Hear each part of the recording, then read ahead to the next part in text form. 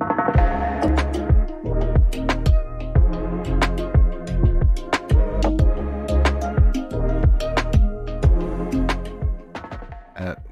earliest involvement is in the music industry, and I think around 7 or 8 years old. I think I was lucky because one day my parents got invited to the launch of a new church. Since we were some of the first visitors, the church was in need of volunteers. It needed people to help it roll out. One of the areas they needed help with was in the praise and worship, their music department. So I volunteered myself. I started by playing drums, but graduated into digital drum sets. When I got into campus, I think I was pretty much in love with music, so I started DJing small time in parties and once in a while in clubs. I had a mentor who could give me an opportunity to play. I think it's called warming up the sets, and that's how I steadily got into DJing.